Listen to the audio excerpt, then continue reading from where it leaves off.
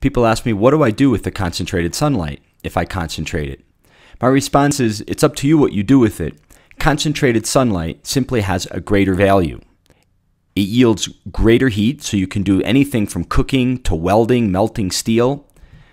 Additionally, because it gives you a hotter hot, your Carnot efficiency is improved for something like solar thermal electric if you want to boil water and turn a turbine with that concentrated sunlight.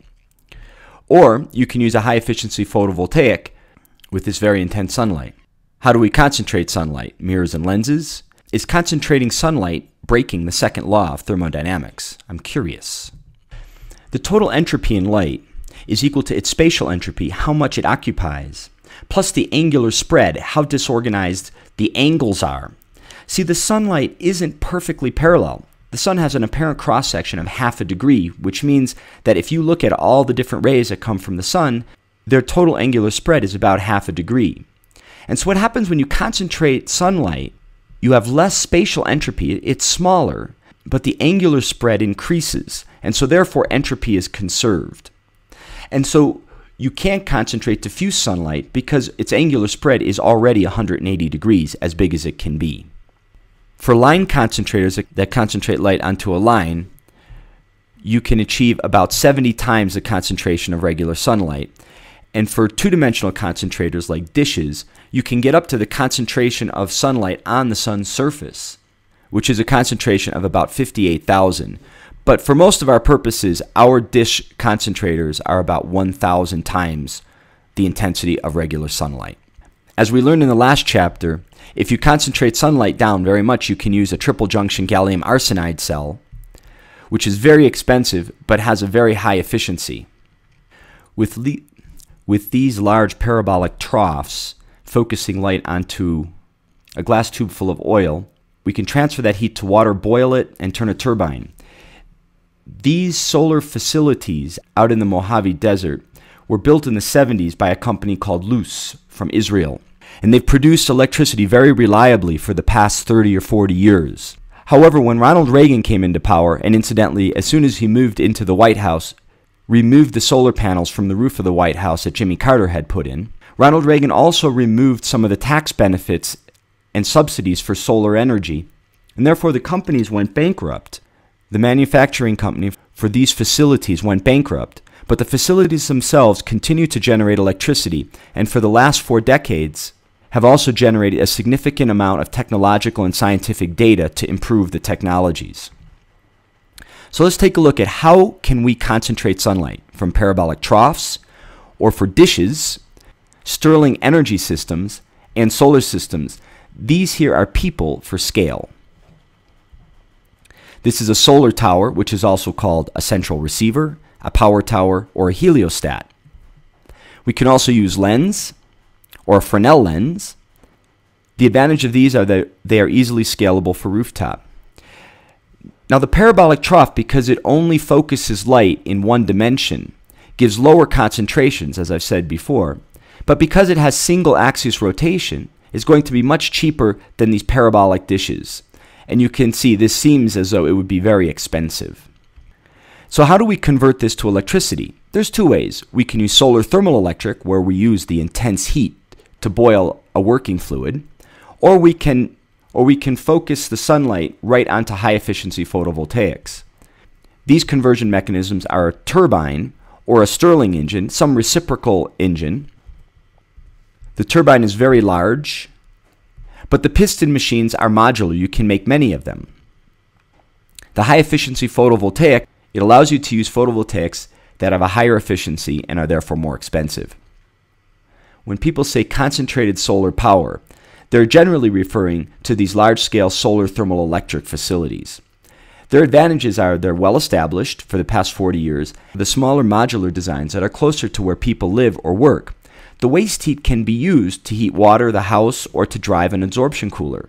The high-efficiency photovoltaic is scalable to all sizes. It's important we understand all 4 focusing methods can be used with all 3 electrical conversion technologies. So you can have a dish drive any of these. For example, this is a Stirling engine from Stirling Energy Systems. That goes right here at the focus of this parabolic dish. However, Solar Systems puts a high-efficiency photovoltaic at the focus. The solar power tower in Barstow has a turbine that's heated with the concentrated sunlight that hits the tower, but they could also put a high-efficiency photovoltaic right there at the center. Sol Focus is a company that uses high-efficiency photovoltaic at the focus here. And you ask yourself, could we use solar thermal electric? And I think you couldn't, because these are all very small. And so you'd have a problem with dissipating your heat before you got it to turn a turbine. One advantage of a turbine is it's dispatchable. You can use thermal storage, as opposed to a high-efficiency photovoltaic, which has variable energy generation. It changes over time. Let me show you. Here we have a schematic for a parabolic trough solar thermal electric facility. Here are all your troughs. This is your solar field out in the sun, and this heat is used to boil water and turn a turbine. However, you can also use this heat exchanger as a thermal storage device to melt and heat salt. And so you pump the salt from the cold tank through the heat exchanger into the hot tank to keep the heat for nighttime, for instance, or for when you might have clouds occlude the sun. Then you would run the hot molten salt through the heat exchanger again in order to continue boiling your steam. This is increased reliability, and this is one of the reasons we like this large-scale solar thermal electric with turbines. They're very lovely out in the desert, think many people. Other folks find them to be a nuisance and upset the local environment. As a result, there's a considerable amount of environmental conflict between the environmentalists who want these facilities because it's renewable energy and the environmentalists who don't want them. Here is a 1 megawatt pilot facility out in the Arizona desert, so we can see it's pretty small. One of the leaders of this technology is in Spain, and here you can see the two tanks, one for the hot molten salt and one for the cold or cooler molten salt. Again, a parabolic trough and a central tower receiver under construction. Ausra had a very novel design where these are slightly parabolic and the sunlight is focused on these tubes under another solar reflector. Because they were face down, there was no convective cooling, and they were able to heat these tubes without the use of double wall vacuum, which made them cheaper. And as the sun moved, these bicycle wheel-like things on a track would turn, keeping the sunlight focused onto the heat receiver. Recently, Ausra built a 1 megawatt test facility near Bakersfield and promptly sold their business, leading one to believe maybe the technology didn't pan out the way they thought it would. These data come from National Renewable Energy Laboratories in Boulder, Colorado. It predicts the cost reduction in cents per kilowatt hour as a function of the years for trough and for central tower receivers. We see them go very low, down to 4 cents per kilowatt hour. However, it's my perspective that concentrated solar thermal electric will not remain competitive against photovoltaics as they've become so inexpensive, they have no moving parts, and they have very low maintenance requirements. One of the things I looked at with concentrated solar is the cost and expense related to tracking. Let's take a look at the associated requirements. You need a very well-developed frame and drive mechanisms precise to well under half a degree. The mirror is made of glass as well as a heat collecting element, so they can't bend. You don't want them to break. And you have rotating pipe connections that have very heated fluid in them. So the question is, what if this primary mirror didn't move? What if it was built right into the earth, kind of like the large telescope in Arecibo in Puerto Rico? Then you'd have a stationary primary mirror and a stationary heating element here, or heat collector. And as the sun moved, you would just redirect this focused area by means of a smaller, very light, easy to manufacture mirror. My students modeled this for several years. This is the result of our efforts. You can see as the sun rays change direction, you can move this mirror to refocus the light rays onto this central heat collector. Our analysis, however, indicated, unfortunately, that the concentration and efficiency of collected rays was less than for regular parabolic troughs. Another interest I pursued with Craig Baltimore in architectural engineering was the potential for solar power in urban environments by putting solar collectors above buildings and parking lots, and the added value you get by having the waste heat very close to people that could use them in their house or in their businesses. Let's take a look at this analysis. This graph of the United States shows the number of kilowatt hours per square meter per day. So what does this mean? Well, we know that sunlight provides about 1,000 watts or a kilowatt per square meter. That is the intensity of sunlight. But we only have this for on the order of 5, 6, 7 hours a day, because at night we get nothing, and at dawn and dusk, the intensity is much less. Because energy is equal to power times time, the energy that we would receive in 1 day for a square meter is about 1,000 watts times the number of hours that we get that sunlight, or on the order of 5 or 6 kilowatt hours per day per meter squared. At very sunny places, we get up to 7,000. Where I grew up in Buffalo, where we never see the sun, we get about 1,000 or 2,000.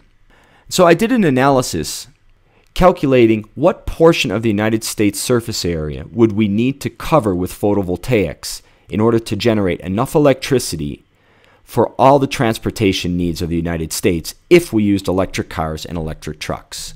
And I came up with about 0.1% or 1,000th of the area of the United States in a sunny area. We could compare this with the amount of area we would need to grow corn on if we used corn to make corn ethanol to fuel cars with internal combustion engines. The surface area required is prohibitively large. So let's step back and take a look at what else do we use our surface area for? Lawns are probably the largest irrigated crop in the world, something that provides us with no food, and our present corn area, which does provide us with food. A similar analysis to this electric travel would be all of our needs, all of our energy needs of the whole United States could be met by covering 1% of the United States surface area with solar electric conversion and using electricity. Now, yeah, there'd be problems with airplanes, etc., but to get the raw amount of energy in electricity. So what do we compare this with? How about the fact that we already paved 3%? And so all we need to do is cover 1/3 of what's already paved with photoelectric conversion technologies. And so we thought about scaling down this solar power tower so it could fit over parking lots, or possibly these trough designs. Certainly in the LA area, we can see there are enough very large surface areas to accommodate these kinds of solar thermal electric conversion facilities. Putting these in an urban environment near people would certainly cost considerably more than in a desert. What are the added benefits you get from this distributed generation of solar thermal electric? Rather than replacing electricity at production cost, which is about 5 cents a kilowatt hour, you could replace it at retail selling it directly to the customers, which is 15 cents a kilowatt hour in California. This would allow you to bypass distribution and not need to upgrade the grid, which in California is really at its limit. Furthermore, rather than getting rid of the waste heat being a problem in order to cool your turbines, we could make very good use of this waste heat. We could use it to drive an absorption cooler that would replace air conditioners. We could displace natural gas for heating houses and water or industrial heating, such as cooking. This could increase efficiency, and it would provide a byproduct of shade. So while the production cost of present solar thermal electric is 12 cents per kilowatt hour, with these added benefits, this could potentially be competitive even if it were up to 40 cents a kilowatt hour because of all of the extra services you'd get. And lastly, the environmentalists wouldn't hate us because we wouldn't be impacting any environments or using water in dry regions. So what I'd like to leave you with is just a consideration of surface area in the sun is very valuable to us. It provides us with energy on many levels, whether it be solar electric conversion or providing us with food or a place to live or entertainment.